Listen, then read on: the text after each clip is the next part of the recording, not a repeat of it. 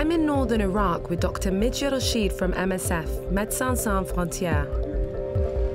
Dr. Rashid has to choose which refugees escaping from ISIS get the chance of life-changing surgery in neighboring Jordan. There's one patient who might be an urgent case. والله الحمد لله. أنت كيفك؟ كيف وضع إيدك؟ ورجيني. Abid Ali was wounded escaping from ISIS in Mosul. Dr. Rashid investigates the damage. لساتك ما فيك ترفع إذا أنا ثبتها هيك، فيك ترفعها لفوق؟ لا. أبداً؟ لا. No, he had hand drop. That's why we think about nerve injuries. The US-led coalition, which included Britain, dropped around 29,000 bombs to help Iraqi forces drive ISIS from Mosul. Abid and his family were in the crossfire. بس قلت لك الدواعش يضربونها هوانات، يعني سووها القوات الأمنية جت علينا وجيراننا من هنا مضافة مال داعش. فالطيار ضرب المضافة مال داعش والهوانات تنزل علينا من هنا. فصارت يعني خبصة. Abid and his family lost everything. He can't work without use of his arm. Dr. Yousra won't know if surgery will help until she sees an X-ray. To get one, he'll have to go to a clinic in the nearby city of Erbil. إنه نقدر تعمل إكس-راي مشان نكمل الفايل تبعك ونبعته على عمان. إن شاء الله. We are concerning about time. If he has nerve injuries, a golden time to intervene is between 3 to 6 months. So we are now 5 months after the injury. So he's got 1 month left? Yeah, after 1 month, maybe we will lose the nerve. The nerve injury, they have the urgent priority. Abid is now incapacitated. He can't use his arm, which means he can't work. He can't provide for his 5 kids and his wife. I'm hoping and wondering if he qualifies for treatment at the MSF hospital in Amman. In this war zone, Abid may struggle to reach the clinic that can X-ray his arm. But it's his only chance for a normal life.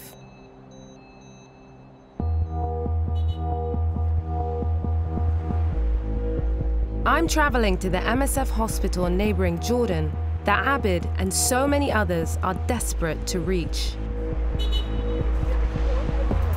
The Mowasah hospital is the only facility in the Middle East to offer free reconstructive surgery to people wounded in the region's wars.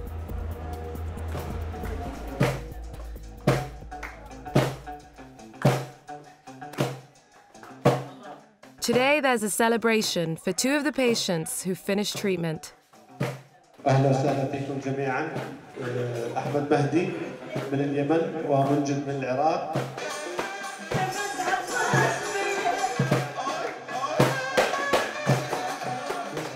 There are more than 200 patients. A third are Iraqis, wounded in the battles against ISIS. Another third are casualties of Syria's civil war. The rest are from the conflict in Yemen.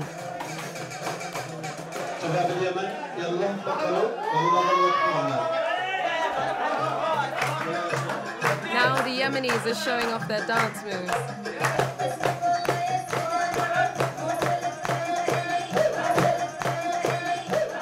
It was just amazing to see people just throw their clutches to the side, get up and dance, and not dwell on their injuries or the pain that they feel.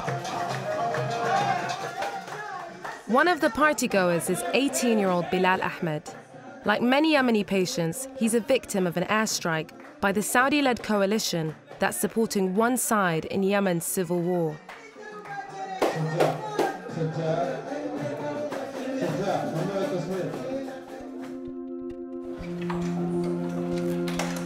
With MSF's help, Bilal is hoping that he'll be able to walk again. He was cycling to the market when he was hit by a bomb dropped by a Saudi plane. Bilal's mum Hayfa is here with him. His treatment with physiotherapist Sajdi Ma'alla is at a vital stage. The surgeons have put metal plates in his leg.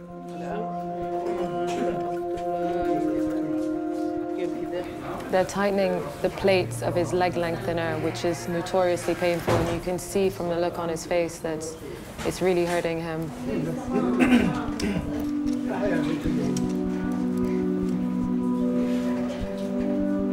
The aim is to lengthen Bilal's leg by 12 centimeters. Soon, Sajdi needs Bilal to put weight on his injured leg. But it will take courage. متخوف شوي. صح الجسم يحاول يعمل تكيف عنها ويحاول يطول معها بس برضه عملية مؤلمة. Later, I catch up with Bilal and his mum. This is a photo of Bilal before the accident, and he had a very cool afro.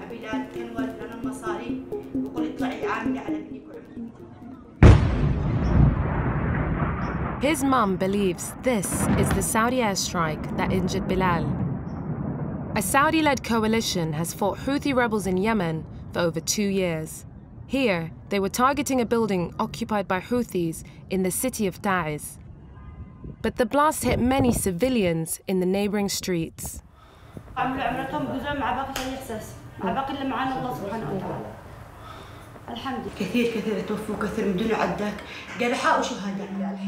The UN says more than 5,000 people have died from Saudi coalition airstrikes in Yemen. In the last 6 months, British sales of military equipment to Saudi Arabia have topped £1.1 billion. Bilal was in a coma for 3 months. Once a top student, the force of the blast damaged his brain, affecting his speech.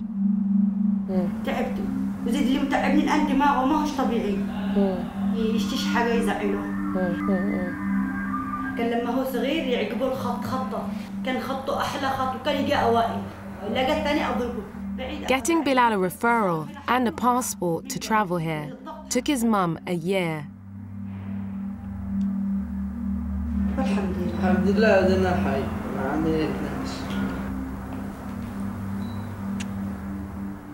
Soon he'll have to face the painful challenge of trying to walk with crutches.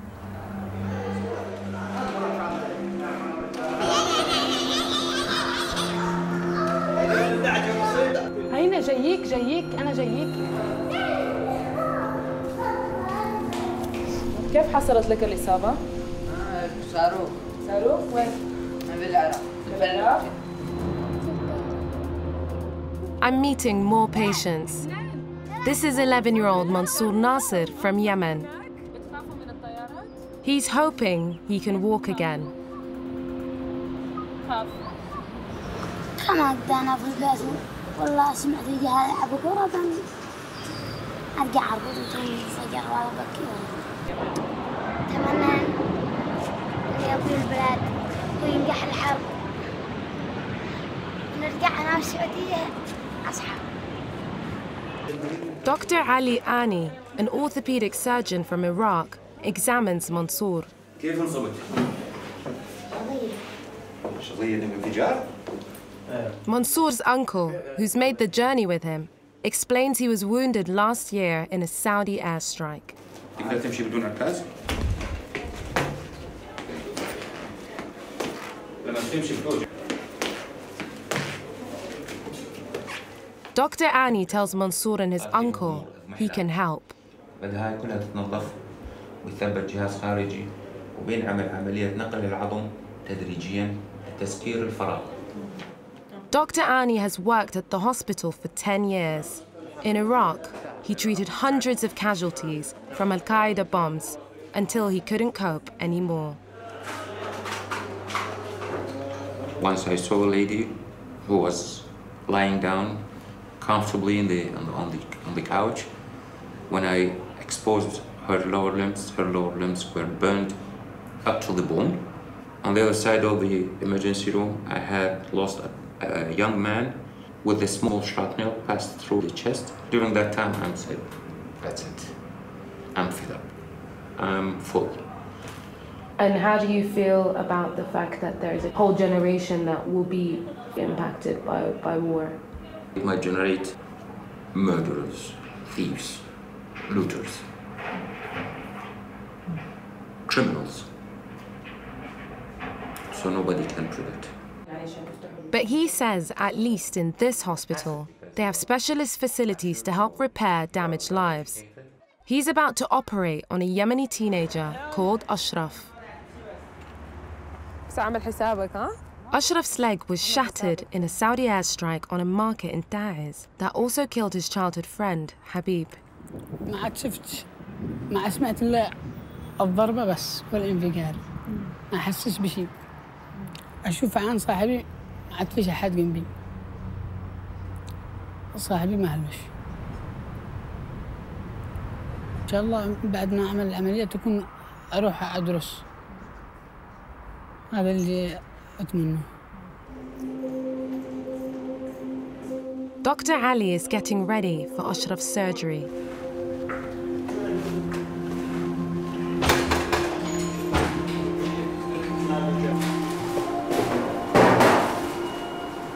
He's so nervous. He's shaking on the surgical table. It's a difficult thing. He's here without his parents or any source of comfort. This guy has a severe penetrating injury. This is the knee joint. As we can see, the whole configuration of the lower femur is distorted. The best way is to abolish this joint space and make them as a single bone. Okay.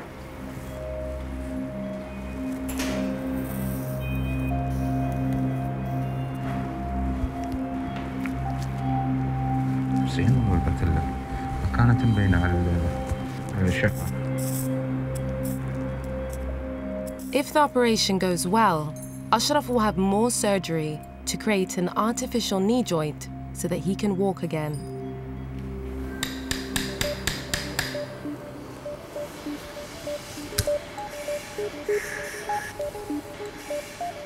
But Ashraf's mobility will always be limited. Done? Done? How do you feel when you see what one missile, one airstrike, one bomb can do to someone? Definitely I feel sorry. And sometimes I start to cry when I see such incidents. I think it will take a long time, if not all of his remaining life, to heal physically and psychologically from this trauma. I'm really shocked to hear Dr. Ali say that Ashraf will spend the rest of his life trying to walk normally. He was very adamant that he was ready to get back on track, to walk, to go back to school. And I don't think that he even knows how long it will take.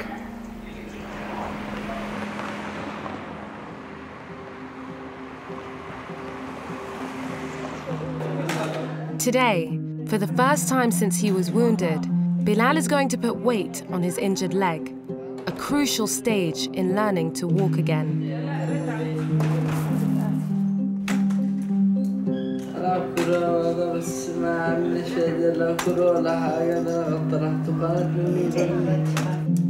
Sajdi's warned Bilal that it's going to hurt.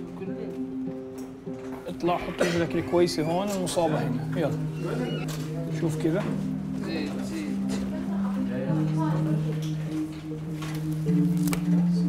عيونك خليهن لفوق طلع لقدام ماشي ارفع ظهرك خليك سامي على المراية شفت حالك ايوه اضحك لحالك يعني انت شو شايف على المراية وخلي ظهرك ساني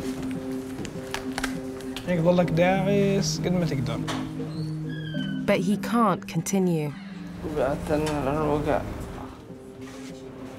We go to the cafe while Bilal recovers. استغفر الله العظيم حسن النبوة طعنا براسي ماش براسي ما حالي ووقع يجهر له دقيقة 3 رقم محقق وانتحار.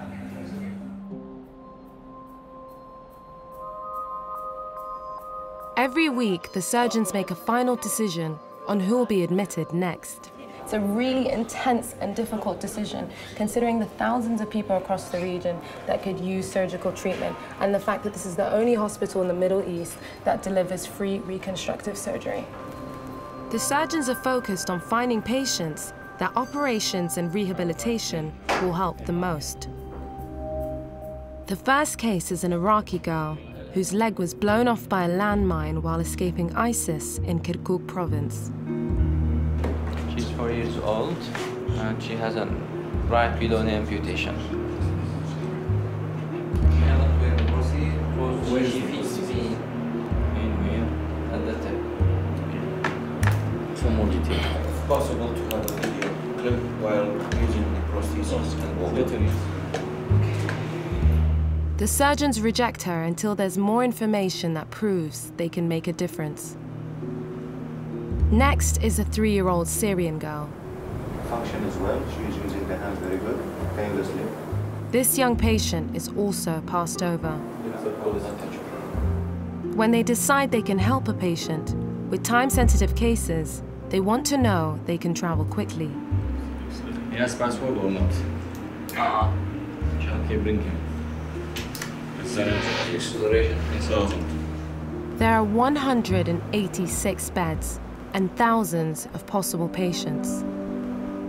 One patient who wasn't on the shortlist is Abid, the father from Mosul who needs treatment as soon as possible. In Khazir camp in northern Iraq, I find he's still not managed to get the X-ray that's essential before his file can be referred. He tells me security have refused to let him leave the camp at all. Bureaucracy and fear of ISIS infiltrators mean refugees are often stopped. فرحت أصعد بالكوستر ما خلاني بالكوستر أصعد. يعني أقول الجزء راح تصير إيدي خايسة يعني بعد ما بها أمل. Abid's trying a new tactic to be allowed out for an X-ray. He's going to the office of an NGO called International Medical Corps. He thinks they have the power to write him a permit for the camp guards. We're not let in, but we can eavesdrop, and it's good news. ما يخاف هذا هو السبب تجي يسوي لك اياه تطلع مكتب تاخذ اشياء وامورك ماشي مشكور عني حبيبي حياك تعمل اشعه؟ اشعه على البيت. طيب مبروك الله يبارك لك كلام حلو مبروك حبيبي الله يبارك لك. I lend him my mobile to call Dr. Rashid from MSF. مرحبا دكتورة. يا أهلين أهلا. شلونك؟ هسه احنا رحنا على الدكتور مهند. ايه فقال السبت ان شاء الله السبت تجي وتسوي لك حالة وتروح تاخذ صورة. As soon as she has his X-ray, she says she'll put his case in front of the surgeons in Jordan. يعني كم يوم يطول مثلا تردي لي الجواب يمتى نروح يعني بين اسبوع 10 ايام. اسبوع 10 ايام. ان شاء الله مشكور دكتورة. يا اهلا وسهلا على السلام. شعوري حيل يعني انه احس انه تعالج والله يعني احس انه تعالج. His family is over the moon, but Abid is still worried. والله صدقهم ليش ما صدقهم. بس يعني إذا ما أطلع ما أرتاح. لعمان. لو قطع لك تذكرة أردن. أطير بلا طيارة.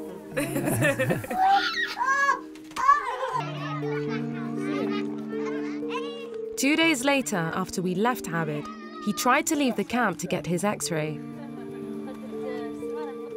International Medical Corps told us that camp security wouldn't let him pass, and they couldn't interfere.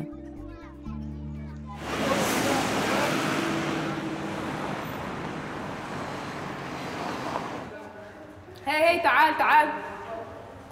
Back in Amman, Bilad's friend Mu'min, also from Yemen, has come to see him. He tells us Bilal has girl problems. يتراسلوا بالوز وبعدين هذا حمار طلع عقل تعبان اصحابه يقولوا له يجيب صورة صاحبتك يرسل لهم. His girlfriend in Yemen is angry with him for sharing her photo without permission. قالوا لما كان مصاب معور كانت تقوم فيه فهمت يعني يدخلوا البيت سوا وده يقسوا كله سوا وده بعدين هذا تعلق فيه ده. Bilal needs all the emotional support he can get. If he's to walk unaided again, he must abandon his walking frame. That means using crutches for the first time. أخي خلاص بطل تفحيص. أنت بتخاف منهم ولا بتدوخ منهم ولا إيش؟ كذا مقصع ما زين أحس إني حفلت الرجل تعبان. شوي يلا ممتاز. عكاز في ألم؟ وين؟ رجل تعب. It's painful, but it's vital if he's to build up muscles that he'll need to walk. عكاز واحد والثاني ممتاز يلا ممتاز يلا شوي شوي مش مستعجلين ليش انت استعجل ممتاز يلا واحد اثنين يلا ثاني يلا شوي شوي شوي شوي شوي شوي شوي شوي ما بدي ممتاز الثاني بس خلص الفيلم. This is a huge moment and I think he's going to make it. شوي شوي مش مستعجلين ليش انت تستعجل؟ اختار.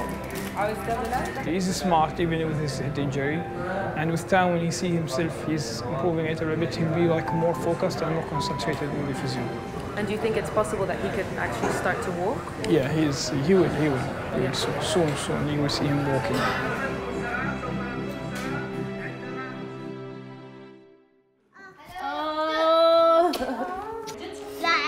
The staff here have already helped nearly 5,000 badly injured people.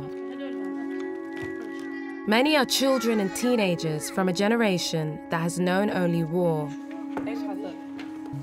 More will soon arrive, casualties from the battles being fought at this very moment.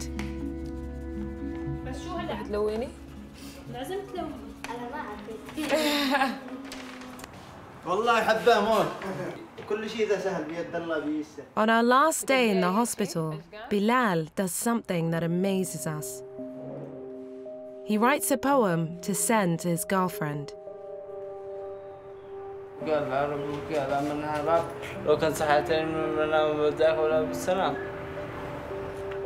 He's come to this hospital to have the chance to walk again. But it seems it's a place that's also allowing his brain to start to heal. He sends the poem to his girlfriend in Yemen. It's beautiful.